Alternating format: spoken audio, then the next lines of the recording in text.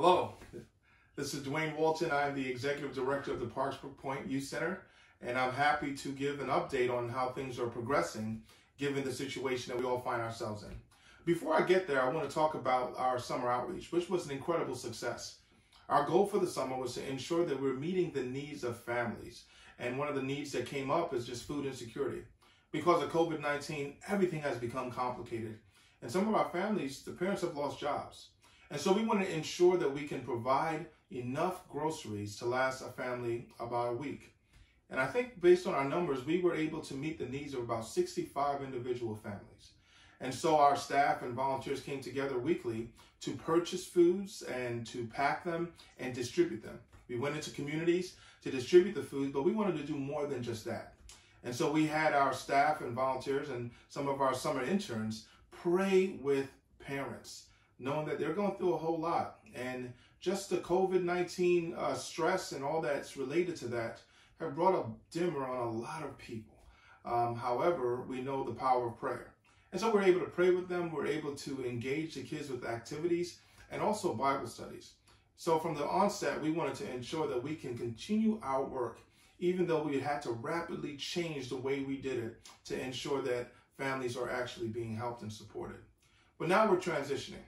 School is back, and parents are faced with the obstacle of providing school at home. Most of our students have to do online schooling until schools are able to get them back. So one of the challenges we found is that some parents can't be home to supervise their students. They have to work. Others don't have the access to the internet that would actually provide enough bandwidth for multiple students doing school at the same time.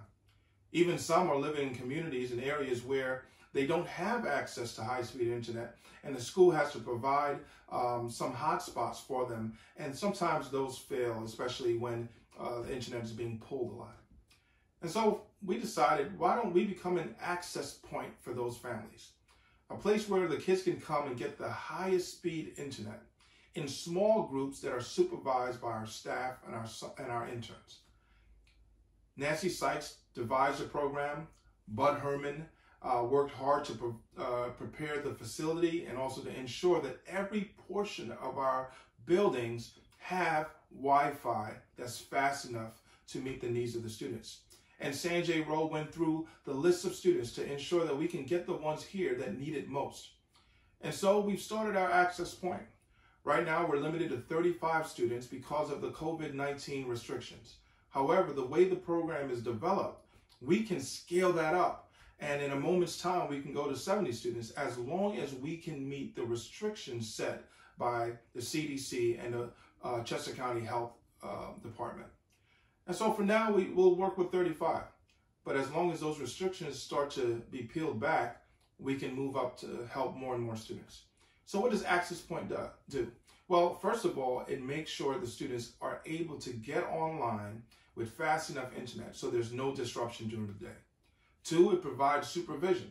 It's hard for a kid to stay in front of a computer for hours on to get their work done, especially if there's no supervision. Well, we have supervisors. We've hired more staff, more young adults, college students who they themselves didn't go back to school because of COVID-19. And they're doing work online too, but they can be supervisors for our younger students. We also are providing socialization. These kids have been locked away at home for months now, and they need to get out, but they need to get out in a safe environment. Bud Herman has put together a reopening plan that ensures the safety of the youth, the staff, the volunteers, and our interns. We're excited to have the kids back, and we're excited to see how the point can provide a need that the community has. See, we have to be flexible during this time, and we need to be able to meet the needs, whatever they are, in ways that are impactful. Not only are we providing an access point for internet, the students are also able to have activities. Of course, we'll serve them lunch and breakfast where that's needed. But what's most exciting for us as staff is that we continue to share God's word. Parents were informed and they signed up for the fact that there'll be devotions at the end of the day. Before the kids go home, they'll have a 30-minute time of devotions going through the Bible to get a better understanding of who Jesus is. This is important to us. In a time like this, families need hope.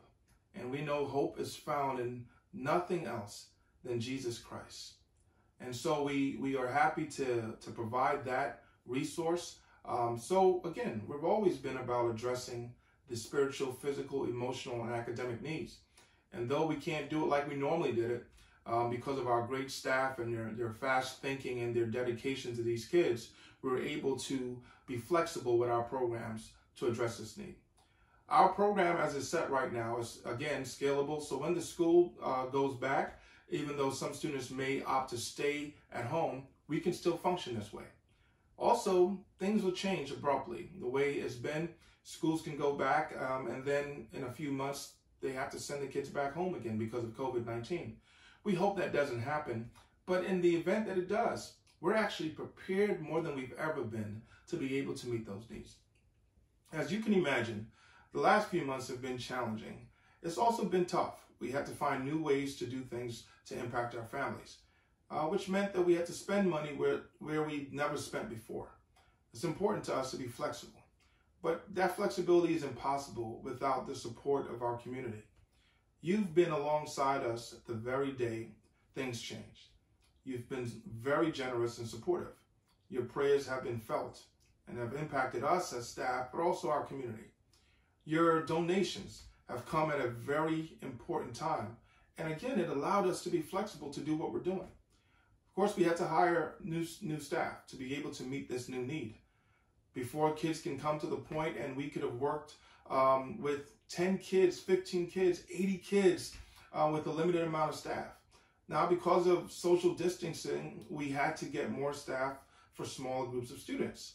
I think we all can appreciate that, but it also gives us more opportunities.